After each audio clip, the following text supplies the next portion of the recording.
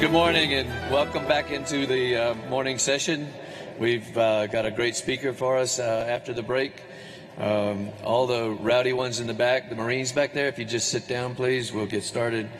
I have the distinct honor and real pleasure of introducing a friend of mine, retired Colonel Pam Melroy, as our next speaker. Pam is not a stranger to most of you, I know. She is currently the Deputy Administrator of NASA and doing an amazing job keeping Bill Nelson, a politician, focused on technology. Right, Pam? Thank you. She's had an amazing career serving our nation. She's an Air Force officer, combat veteran, as a NASA astronaut. She was one of only 2 female shuttle commanders in history, and in fact was the commander of the shuttle that brought supplies to the commander, Peggy Whitson, where we had 2 female commanders on orbit at the same time, a very historic moment. And of course, they both didn't care whether they were female or male, and neither did their crews, who were whipped into shape pretty well. She's now helping manage the future efforts of NASA, focusing on Artemis, as well as all the other challenges that we're facing in space. It's a demanding position, but she is the right person in the right place right now for NASA, and I believe is going to have a very significant impact on where we go in human spaceflight in the future. There are a lot of amazing things coming, and she's going to tell you about them. So it's a pleasure to have her back at the Space Symposium, representing the men and women of NASA. And Pam, please join me on the stage. Thank you.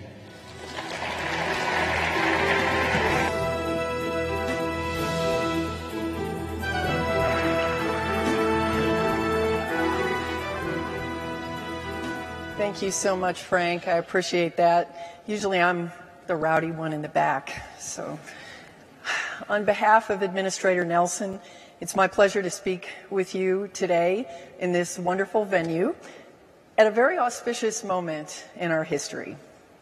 I think it's fair to say NASA has never been busier or more productive. We're firing on all cylinders in every single mission directorate, bringing to reality major transformational milestones which are going to change the aerospace community. And this is against a backdrop where space is increasingly crucial to the lives of every citizen on Earth. You, our partners, see it too when you're making it happen. Today, I'm going to give you an update on the impact of the recently announced President's 2023 budget on NASA's portfolio across human spaceflight, science, technology, aeronautics, and human spaceflight. And I'm going to share our priorities and where we hope they will take us. Let me begin by saying we want that future to be inclusive and to be the strongest we can be by drawing talent, innovation, and inspiration from people of all backgrounds, perspectives, and nations. So, just last week, President Biden unveiled his budget request for fiscal year 2023, and the news is good for NASA.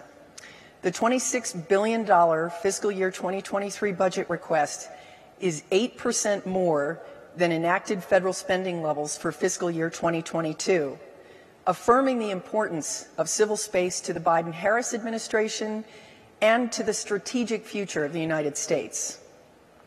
It represents the largest overall request in current dollars for NASA and the largest request for science funding in agency history. It's an investment in good-paying jobs and the businesses that partner with NASA across all 50 states. It will help us address climate change, and it helps NASA provide more opportunities in STEM education and promotes our core values of diversity and equity. I'll start out with space operations. Together with our international partners and our astronauts, in orbit above us right now on the International Space Station, we continue to advance microgravity science and prepare us for missions to further destinations. Last week, Mark Vande Hei returned to Earth, ending a record-setting journey of 355 days. Thank you. Yes, we're so excited. So Mark's long-duration flight actually is showing us how humans can leave this planet for extended periods of time. And our congratulations to Mark on this incredible milestone in human spaceflight. This budget aligns with the administration's direction to extend the International Space Station operations to 2030, and we look forward to working with our international partners to achieve that. With over $220 million for commercial LEO destinations in this budget request, we will continue to work with our industry partners to lay the foundation for a follow-on commercial destination and continue to develop the commercial new space economy. Those kids today who are inspired by seeing experiments in microgravity or even just an astronaut doing a backflip in space, they're going to be the ones who will be doing them on the next generation of commercial platforms.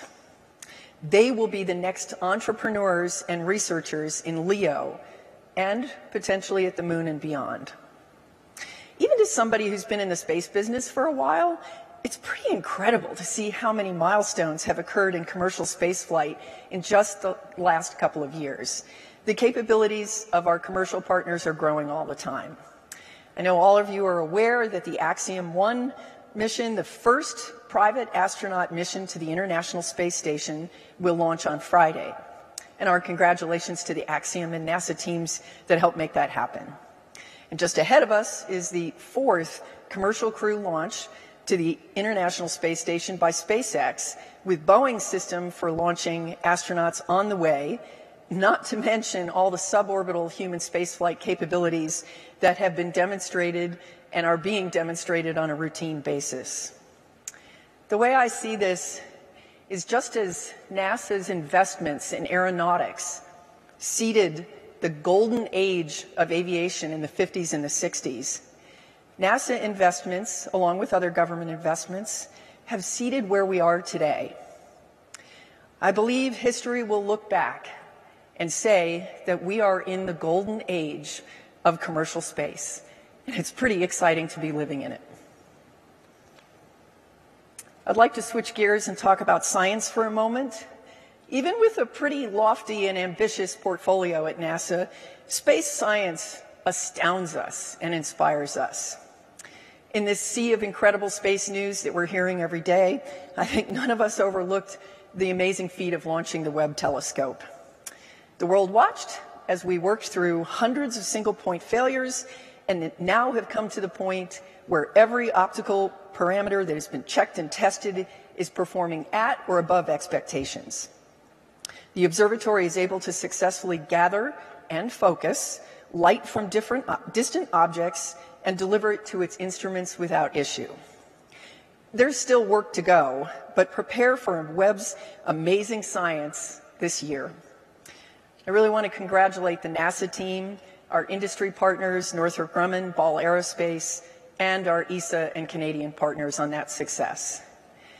The world has joined us on the journey, and we've just announced that 620 community organizations are going to be hosting Webb First Light events with us. This is part of a strategy. This strategy of sharing the ups and the downs and the drama of each step of the scientific journey is a strategy that we are hoping will help everyone understand how science works. The budget proposal also allows us to continue to make progress with the Nancy Grace Roman telescope, which will complement Webb's deep view into the cosmos by taking a survey view to help us understand galaxies and exoplanets in the universe. Asteroids also continue to be at the forefront of the world's consciousness.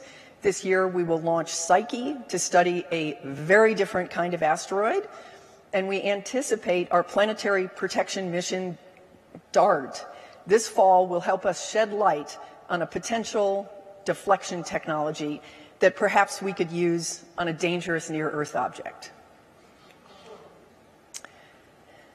The President's budget will also enable our Mars sample return. Whoop. Okay, not quite the right. Oh, can you go back one? What am I showing? Nope, go to the next one. Thank you. Mars sample return. President's budget will also enable our Mars sample return mission in partnership with ESA, which will revolutionize our understanding of Mars by returning samples for study using the most sophisticated instruments around the world. And that work is already underway with the Perseverance rover collecting those samples, even as the rover continues on-site search for signs of ancient life. Those samples could be the best opportunity to reveal Mars's early evolution and potential for life. This mission is a huge challenge. It's an enormous technical challenge. We'll have a lot of firsts on this mission, including the first time several vehicles would land on the surface of Mars orchestrated around the same time. It will also be the first launch from the surface of another planet with the Mars Ascent Vehicle, and the first international interplanetary relay effort using multiple missions to bring back a sample from another planet. This is also a very exciting year for aeronautics. We are back in the X-plane business in a big way. We intend to lead in green aerospace, including our X-57 all-electric aircraft scheduled for flight test this year. And additionally, the 2023 budget enables us to begin planning for the next X-plane through the Sustainable Flight National Partnership, which will demonstrate flight efficiency capabilities that can transition directly to narrow-body civil aviation. We also continue enthusiastically in the X-plane business with the X-59 later this year, which will demonstrate how we can mitigate sonic booms and, we hope, lead to persistent supersonic commercial flight. I'll go on to space technology. Our space technology work continues the TechMat, early stage innovation and partnerships that are truly the seed corn of the agency. These partnerships help us develop the technologies of tomorrow that will fulfill our vision of exploration. Satellite servicing, fission surface power, and a test of a new type of heat shield for atmospheric reentry that will help us deliver much heavier payloads are just a few of the things on tap. In this budget, we're also demonstrating our commitment to nuclear propulsion, which will enable greater capabilities across the science and the human spaceflight portfolio. And of course, Artemis. This budget request supports our Artemis program, helping us get to a sustained, resilient cadence of missions in the future. I was personally honored to see the rollout of the SLS rocket in Orion for Artemis 1. It was very emotional and very historic. We are working through wet dress rehearsal. First time you do anything, you learn a lot, and we will continue to work through that to do all the testing, the checks, and a fuel test that we need, and then that will allow the countdown to the moon beginning. Even before Artemis 1, we have the Capstone launching next month to explore the lunar orbit where our astronauts will live and work in space. Capstone is a 55-pound CubeSat the size of a microwave oven that will serve as the first spacecraft to test a unique elliptical lunar orbit. That same near rectilinear halo orbit is planned for NASA's Gateway, the moon orbiting outpost and logistics cache that's part of the Artemis program. Capstone will validate the power and propulsion requirements for maintaining that unique orbit, helping us refine our models and ensure that we will be able to operate the Gateway efficiently. NASA also announced plans 2 weeks ago to create additional opportunities for industry to develop an astronaut moon lander. This path enables resiliency and competition. Under this new approach, NASA is asking American companies to propose lander concepts capable of ferrying astronauts between lunar orbit and the lunar surface for missions beyond Artemis 3. This path is in parallel to our work with SpaceX on the demonstration of its landing system to land the first humans on the moon in 50 years, including the first woman. Our next generation of science at the moon will get a big boost in preparation for astronaut science, with U.S. companies delivering scientific instruments and technology demos to the lunar surface. We continue to select payloads, delivery by industry through commercial lunar payload services, or CLPS, with NASA as just one of many customers. And among those payloads is Viper, the rover that will develop a map at the South Pole of the concentration and location of water ice that could eventually be harvested to sustain human exploration on the moon. We are forging the Artemis generation. I myself was very inspired to follow my career path by the accomplishments of the Apollo program, but we're poised to do so much more than that to build on that legacy, including also landing the first person of color on the moon. We never forget, we are standing on the shoulders of giants, the men who landed on the moon and the women who did the math.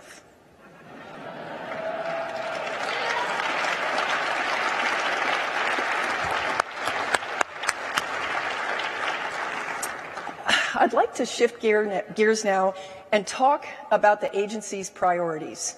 First and foremost, we will continue to be a global leader in science, aeronautics, space technology, and human spaceflight. But in addition, for the agency, we have three cross-cutting priorities: climate, workforce, and the Moon to Mars strategy. Our changing climate is creating an existential threat to all of us, crew members of Spaceship Earth. And NASA is uniquely positioned through our Earth Science program to contribute to one of the first key priorities of NASA, understanding climate change.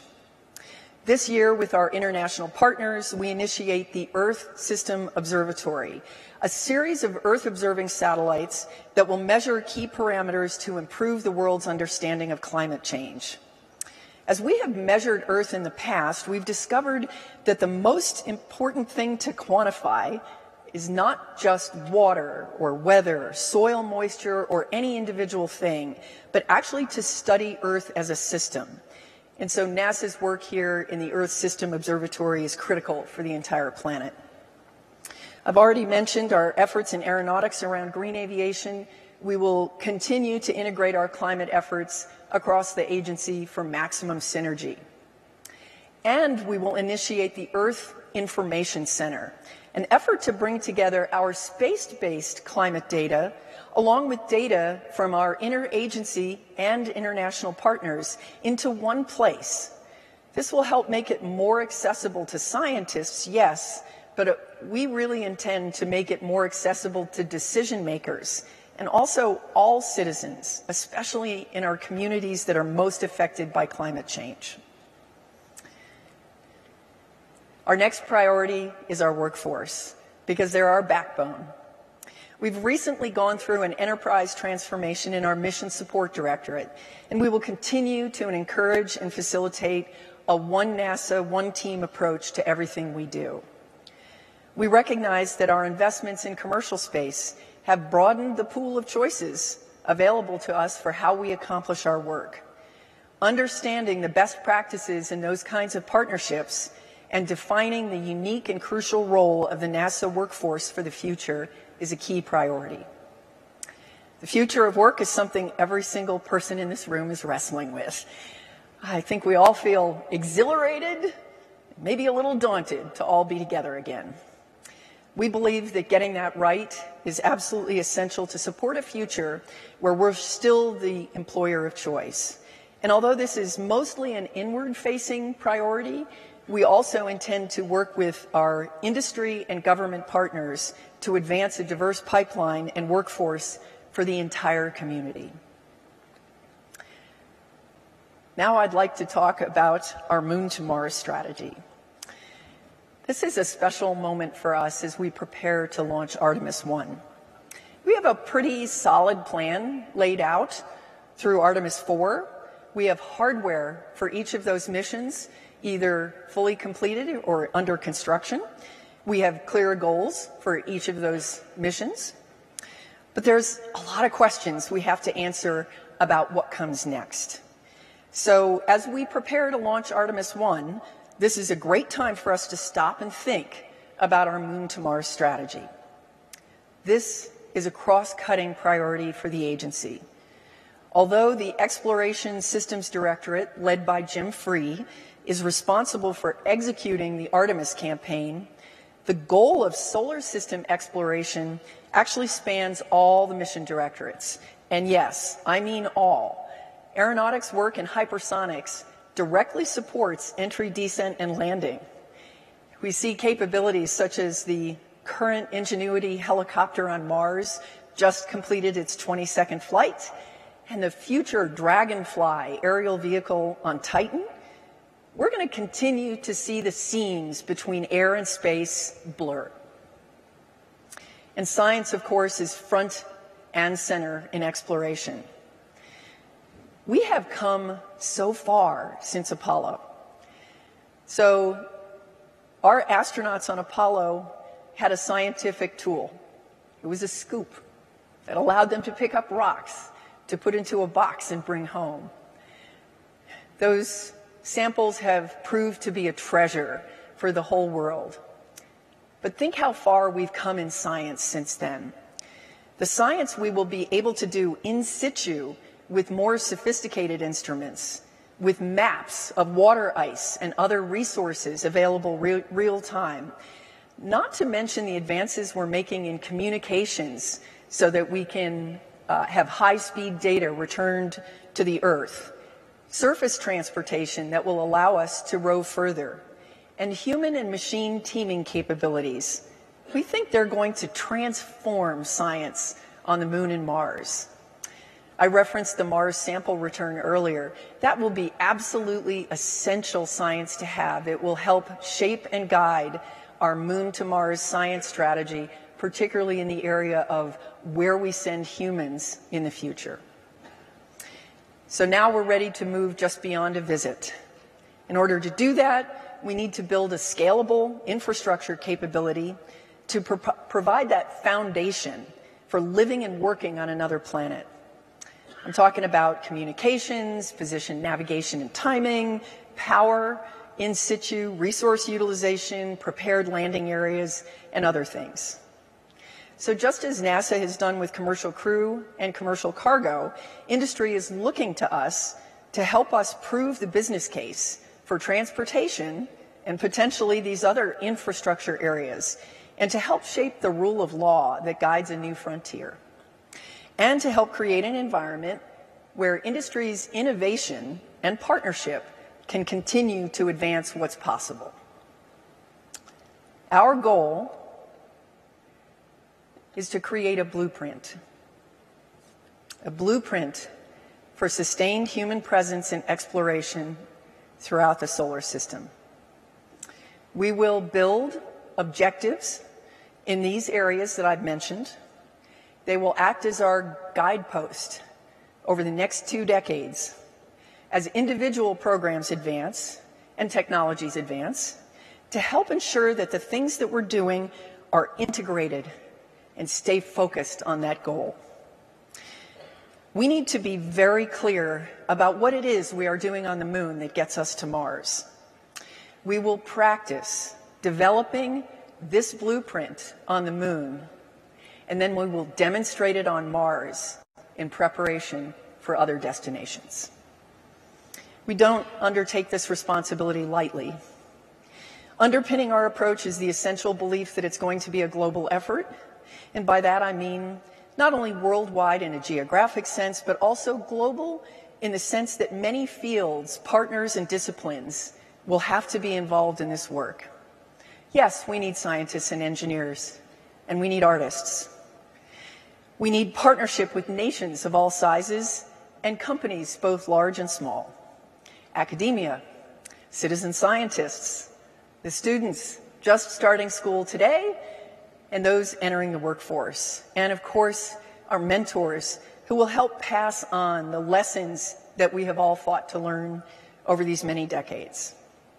NASA is kicking off an effort for consultation to define these objectives with our partners, both industry and international, so that we are addressing the priorities of nations and industry in developing this blueprint. We recognize that the things that we do will carry precedence, and that means how we go is just as important as what we do. In the spirit of peaceful exploration, it will mean adhering to our values of openness, transparency, shared data, and a commitment to norms to help us work together. We are helping to establish that playing field through the Artemis Accords. I'm proud to say that Singapore joined us last week as the 18th signatory, and more are on the way. The Artemis Accords are fairly simple. They're a set of principles grounded in the 1967 Outer Space Treaty, by which our signatories commit to behave in a rules-based, responsible way in their space exploration activities. They're based on universal principles that will enable the next generation of international partnerships for the exploration of the Moon, Mars, and beyond. These principles encompass transparency, interoperability, deconflicting activities, and tackling critical issues such as orbital debris. Today, the Accords don't answer every question, and we know that. But they do indicate each nation that has signed them, they have a commitment to start this conversation and bring us down a path that is more rules-based. We must be so mindful to bring the very best of humanity out into space. Everything that I've been talking about is a long game, and that's the space business, right? You don't send a telescope a million miles away with 344 points of single failure to work through, or plan to send an aircraft to Titan without a lot of planning. That's what it takes to raise the bar of human achievement, and it doesn't happen overnight. I've covered a lot of ground today, but I wanted to be sure that everyone was aware of the scope of the work that's going on in space and where we're focused. Just want to say, if you work in industry, you have a place in NASA's plans for the future. It's a global plan. If you're a student or earlier in your career, wow, there's a lot happening. To our international and our intergovernmental partners, current and yet to come, I just say thank you. Your expertise, perspective, and friendship will help us do what we do in a better way. If you've seen the pictures of the SLS rocket stacked on the pad with Orion, you know that the dream of going beyond low Earth orbit with humans is no longer deferred. It's a dream we can all share. And we at NASA look forward to working with all of you in the coming months and years. Thank you.